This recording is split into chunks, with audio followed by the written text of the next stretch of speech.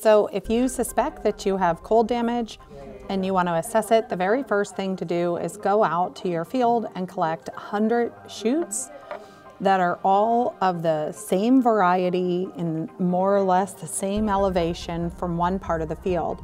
If you're at a higher elevation or you have a different cultivar, then you would treat that as another field or another set of samples.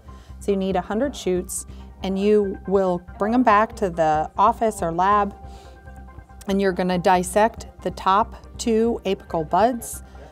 Those are your fruiting buds. You usually have fruiting buds going all the way down, but you're going to dissect the top 2 apical buds because those are the ones that are most advanced and also most sensitive to cold damage. So when I cut to develop a model, I actually dissect the entire bud and we count every single flower initial inside of it. But it takes a while, several minutes per bud. As a grower, with so many different cultivars and fields to assess, you can get a fairly good estimate by slicing it right in half from bottom to top. And you'll see the majority of the buds that are growing in this center area. You might miss the buds that are on each lateral or each side here, but that might only be 1 or 2 flower initials. And for a producer, it's worth being able to cut more buds in the field to see the diversity that might be happening in the field than to spend so much time per individual bud. So we'll just take from bottom to top with a sharp razor blade and cut right down the middle.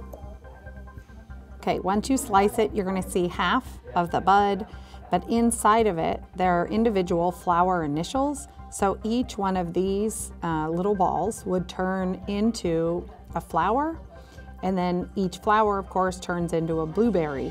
So on average, for many of the high bush blueberries, we will experience somewhere between 5 and 7 flower initials inside of it if you get good fruit set.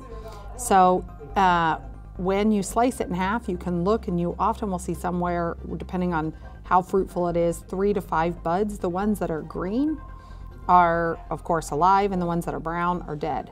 Sometimes you might see these small leaf tissues turn brown, and that's okay as long as your flower initial is still green on the inside. So your goal here would be to count the number of flower initials that are alive versus the number of flower initials that are dead, and you could get an estimate of how much damage you have on in your buds.